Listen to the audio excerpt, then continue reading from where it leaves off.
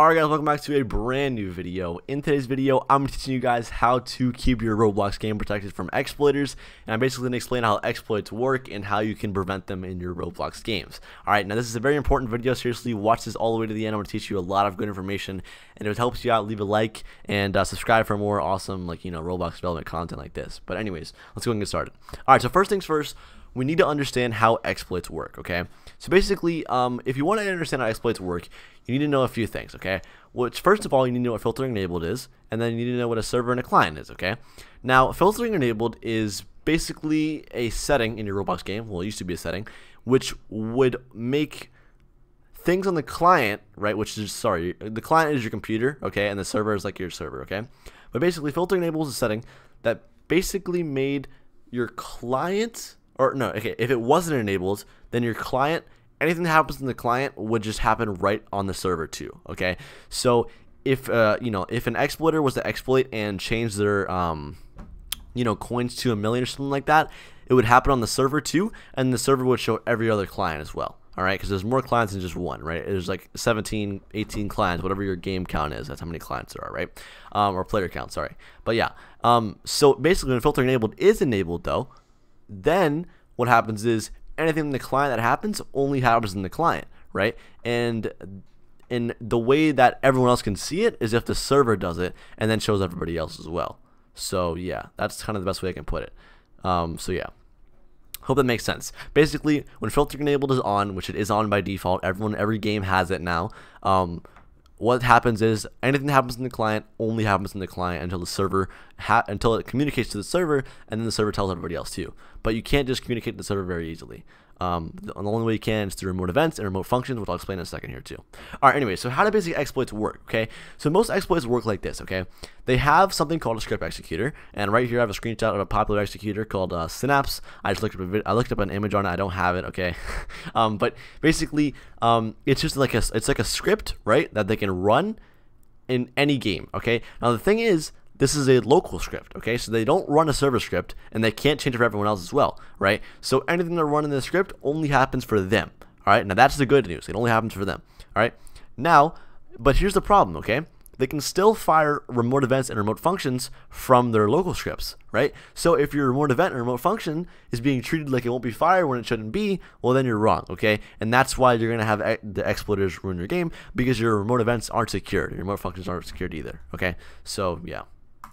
Alright, now here's the good news, okay? Most exploiters can't script, okay? 90% of the people who use script executors and exploits are skids, okay? Meaning they can't script at all, and they just copy and paste scripts from other people, and they can't script, okay? That's the point. So that's good news, but here's the problem, okay? The people who actually can script, they'll either write scripts and release it publicly, or they'll write scripts and sell them, alright? And then they'll eventually get leaked. But basically, the way people find these scripts and how you can find them to patch them is go to there's only Discord servers, right, for people with exploits who post their scripts or whatever, or there's a popular forum website called Vermilion, and that website basically is just for exploiters and stuff like that. There is just forums on there, but basically it's for mainly exploiters on Roblox, and you can actually go on there and look up the name of your game, and odds are if your game is popular, you'll definitely find an exploit for it, right? If your game has over 100k visits, there's probably an exploit for your game publicly available somewhere. I mean a script, right? So yeah. Anyway, so how do they actually know what to write for these scripts, right? How do they know what the event's called? How do they know what to write for all this stuff? And yeah, how do they know what to write? All right, so basically, they use common tools that are publicly available for exploiters. Okay, so the two tools that are probably most commonly used to write exploits or write scripts for games are Dex and Remote Spy. Okay, and what these do, okay, is well, first of all, Remote Spy, I'll explain that one first. Remote Spy is a tool that basically just allows you to tell whenever an event is fired. So they can do something with a Remote Spy, and whenever an event is fired, they'll see that, okay? So for example, if you have an event in your replicated storage called Give Coins, and Give Coins event gets fired, they know, and they also know what happens in the game because they're playing the game at the same time, right? And then they'll know what that event does. So even if you renamed it to 357555, and that's what your event's called, it doesn't really matter because they can still just kind of reverse engineer it with knowing what the event does at the same time. So yeah, although it may throw them off a bit more, but you know, it also throws you off a little bit too. So yeah, anyways, so that's what Remote Spy does. It basically just tells you whenever an event is fired. All right, Dex Explorer is a tool that basically lets you have the Explorer in a Roblox game. All right, so it only shows you local stuff though, like local stuff. So that's the good news. But it's just like a tool that pops up on a Roblox game. Okay, so now I'm actually going to show you how you can, or like how not you can write a script, but how they will write a script. Okay, so how someone joins the game, they want to exploit it, and how they start writing the scripts. Okay. But yeah, also guys, just so you know, if you are an exploiter watching this video, okay, I hope you know, if you're using a free exploit, okay, I'm not going to name them, but if you're using a free exploit, okay, just know you probably have a virus. You probably do, and you're probably on a botnet, and your computer's probably getting used for like Bitcoin mining or something, okay? Just don't exploit. It's not worth it. I mean, the paid ones, I'd probably assume they aren't a virus, but who knows, you know? Just be really careful when you're doing this stuff, man. It's not something you want to do. And in the end, it's not going to be good for you. Okay, that's all I'm going to say. Just don't do it. All right. Anyways, all right. Next slide. All right. So basically, here's a picture of Dex in Remote Spy. Dex right here, as you can see, is just the Explorer, right, and the properties. But then Remote Spy is just you know, where you can see all the events, and it tells you all the events being fired at once. And you can spy on them. And if you spy on a remote, that basically just means you're watching to see if it gets fired. You know. So yeah. Anyways, that's just kind of what that does, and I'm not using these tools. Okay, I just looked it up. So yeah, but also it's honestly not very uncommon for developers to actually buy like exploits just to test their own game. So like, just so you know, if you see like I've seen many popular developers doing that for their own games. So I guess that could be a reason why you buy it, but don't just buy exploits right now, okay? But anyways, all right. So I went back on accident. Sorry. All right, so why are most Roblox games vulnerable, okay? And how can you secure your game? All right, so here's the problem with most Roblox games, okay? They don't secure their events because they either don't know how Roblox games work or they don't know how to secure their events, okay? So basically, if you ever run an event called Give Coins, okay, and it's replicated storage, all right, and your game needs this event, okay? It needs this event because it needs to know when you want to give the coins, right? And if you change the coins on your client, in a client or a local script, it obviously would only happen for you, right? So you need to make sure you actually tell the server this is why you made this event for your game, and that way, you know, whenever you need to change it, it'll actually change for everybody too, okay? So basically what that event does, it just gives you coins. As you can see, it says give coins on server event, connect function player, and then it gives you 5,000 coins. All right, now here's the problem. Anybody can fire events. Anyone, okay? Anyone with an exploit at least. All right, so you need to be very careful because somebody can just say, game.replicated storage, give coins, fire server, and boom. And then they put it in a wild true do loop, and then they have a bajillion coins. Okay, that's how stuff like this works. All right, so what you need to do is make sure that this part right here, where you know, you actually have how the event is fired and how the event reacts to that, you need to make sure this is secured in some way. All right, so you need to make sure it's like either time based, they can only get coins every so often, or you know, if they're firing it rapidly, then you can kick them, you know, because that way you know they're doing something wrong. A lot of different ways, obviously different for every game, but I'm going to show you guys some more ways you can prevent this, okay? So yeah. Alright, so let me show you guys a practical example of preventing an exploit, okay? So for example, let's say a game, okay, needs that event to work, okay? So you need that event, but you know, how do we stop them from firing the event? Alright, well the truth is you can't, alright? Some people try renaming their events, like I said earlier. They rename them to random things, which can work, but in the end, they're gonna find out what they do, and they're gonna just eventually start firing. Okay, so honestly, I don't do it. I wouldn't recommend it. If you want to, you can, but I wouldn't do it. Anyways, so for the give coins event example, right? Because every example is gonna be different. What I would do, okay, is time the event. Okay, so basically, like when the event gets fired, you want to check to see if it's being fired rapidly, okay? Because then you can see it's an exploiter. But like, there's a lot of other ways you can do this too. I think timing is probably the easiest way, but just keep this in mind, okay? Always know, always know that anyone can fire any events, okay? So when you're writing what the event's going to do and how you're going to respond when it's fired, just know that it can be fired, okay? Just know that, all right? All right, so yeah, all right, next slide.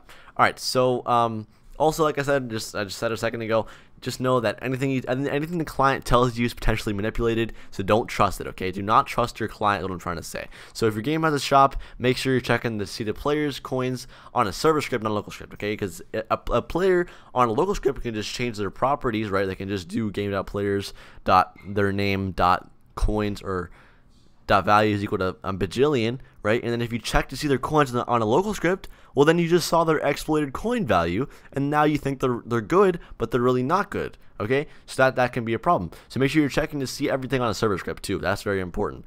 Some people can forget to do that, which is pretty simple, but just make sure you do that. It's just simple to understand. That's you can fix a lot of problems. All right, so yeah. All right, also just so you know, there are certain plugins you can use to obfuscate. I don't know how to say that word, to be honest. Obfuscate. But your scripts, which basically means like you scramble all the words, right? So they're hard to read. So that's kind of useful sometimes. I don't use it, like I said, or actually I didn't say that. I don't use it personally, but it does work for some people. And you know, when you have a very important game that you need to be making sure no one exploits on, you want to take all the precautions possible. So maybe this worked for you. Look into that more, definitely. But yeah, that's another option you can take. But basically, rule number one to preventing exploiters is just never trust a client, okay? Anything the client tells you is potentially manipulated and just a lie, all right? Just know that. All right.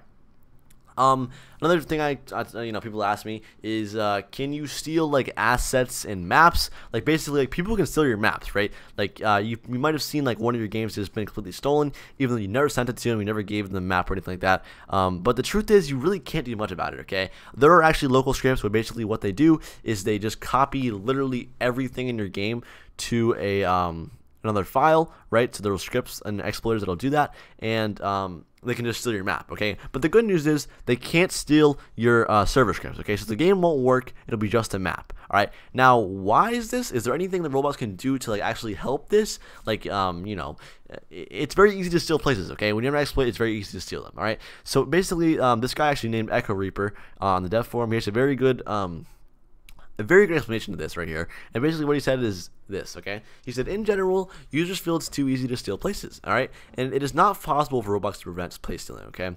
You can't play a Roblox game, or any game for that matter, if your client doesn't know what the game should look like, all right? You'd be seeing a blank screen. So Roblox has to send the clients this information.